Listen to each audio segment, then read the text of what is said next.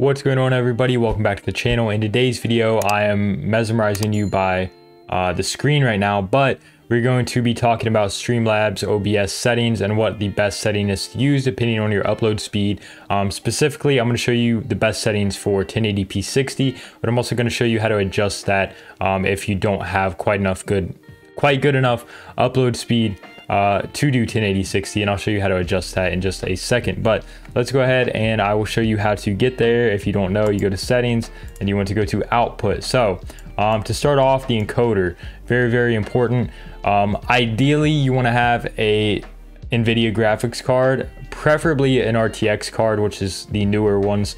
But if you have an older one, this still works the same. It's still the best way by far. But basically you just want to make sure you have an NVIDIA graphics card. If you don't, I'm sorry, this tutorial won't work great for you, but you might just want to use the X264 encoder, which will use your CPU. Otherwise, I'm not sure if AMD cards have something like this, but basically what the new encoder does, which is the one you want to use when you have an NVIDIA graphics card, you will have this new option. This basically is a dedicated encoder chip on your graphics card, so it doesn't use up any GPU usage, so that your game can use all full having the entire usage of your GPU, so it won't impact your game's performance. It's a dedicated chip for encoding video, so that's definitely the best thing you want to have, the best thing to use there, and that's what you want to use and have on. Other than that, rate control, you want to have it on CBR. This is the rate control that you just have to use for live streaming. It's what Twitch and YouTube and platforms like that use. So you just want to make sure CBR is, or constant bit rate, is your rate control. That is definitely something you got to have on. Don't mess with that. Now bit rate is where it can get interesting. Now I have it on 6000 and I stream on 1080p 60, and my upload speed is actually about 8 on most days. It stays about 8 megabyte per second upload, and that's really what I would recommend the minimum to be to stream 1080p 60. If you don't have at least an 8 download speed, I don't think you're going to be able to stream 1080p 60, at least at very good crisp quality, because in my experiments, at least 6000 bit rate is the perfect bit rate to stream 1080p 60 very smoothly with very minimal quality loss, if any. So my general rule of thumb that I've kind of came up with is whatever your upload speed is, if you want to get the maximum quality out of your internet, out of your stream, take the maximum upload speed that you have. So if you have 10 upload, or you have for the example, let's just say you have kind of like mine's an 8 upload speed.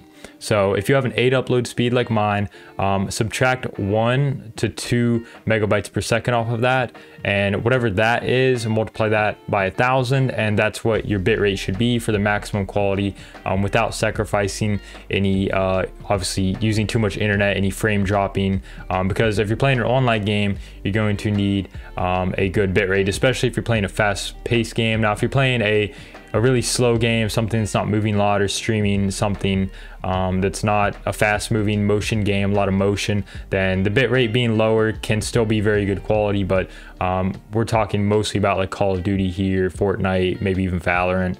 You're going to need a higher bit rate to get that really smooth motion without any quality loss. So for another example, let's just say you have an upload speed of 5 megabytes per second. So basically with my little trick, you just want to subtract 1 or 2, probably subtract 1 from that, just to have the maximum quality. So that would mean if you have a 5000 kilobit upload speed, then your maximum bit rate you should set is 4000, and hopefully 4000 would work good for you. If 4000 gives you some frame dropping and stuff, you might want to drop it down to 3500. If that still gives you issues, go down to 3000. And that's pretty much how I found this setting to be the best for mine, and I think that's the best method to find the best bit rate for you. Because based on my research, I think most online games only use 0.5 to 1 megabyte per second. So as long as you're around 1 to 2 under that, you shouldn't have any performance issues as far as your upload speed and your internet goes. Other than that, the keyframe interval, you just want to leave this on 0 most of the time. You can set it to 2.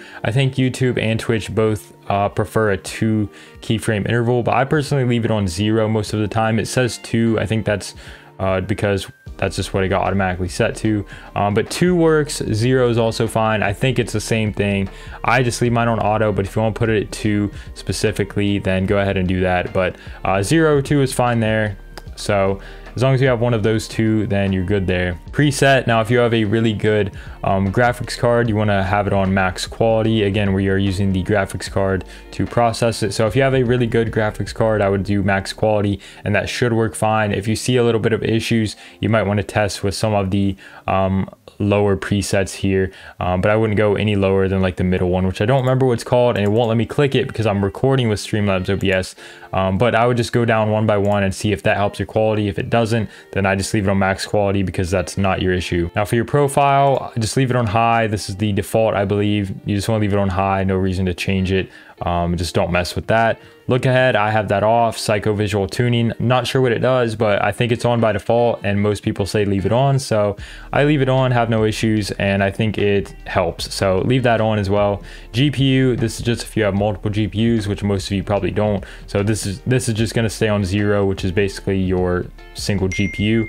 Max B frames, this is going to be on 2 by default, I believe, and you just want to leave that on 2. So that's really the best streaming settings for 1080p is a 6000 bit rate preset on max quality, and you know, make sure you have at the very least a 7 upload speed. But even when my upload was testing around 7, I had a couple issues at 6000 bit rate.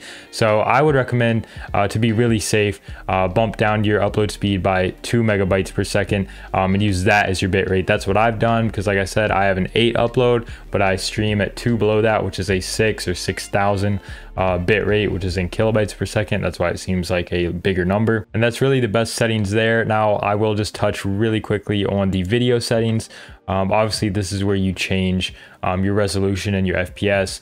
Just set this to whatever you want. 1980 or 1080 by 60 is what I have, and that's probably what you're going to want to use. Now if you do have not as good of internet, you might be able to stream at 4500 bit rate and switch this to 720 60, and that could also give you some very good quality if you don't have the best internet. Maybe you only have 6 upload speed or something like that, then streaming at 4500 bit rate at 720p 60 fps could give you some really good quality. So that's what I would recommend if your upload speed isn't that great. Now if your upload speed is 5 or any worse, you're not going to be able to stream in very good quality.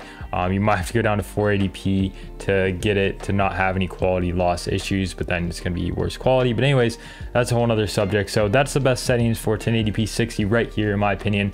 6000 bit rate, 2 keyframe interval, max quality, high, and make sure you're using the NVENC new encoder if possible. And that's really it. So that should give you really good stream quality and not use up really too much or any of your computer's CPU or especially GPU, because it shouldn't use any GPU with the NVENC new encoder. So that's going to be it for me today. I just want to make a little tutorial to help anybody out there that was struggling with this, because I did a lot of testing and research on this to get it just how I like it, and hopefully this helps you guys not have to do all of that I went through. But that's going to be it for me today. Leave a like, comment, subscribe if you enjoyed, and I will see you guys next time.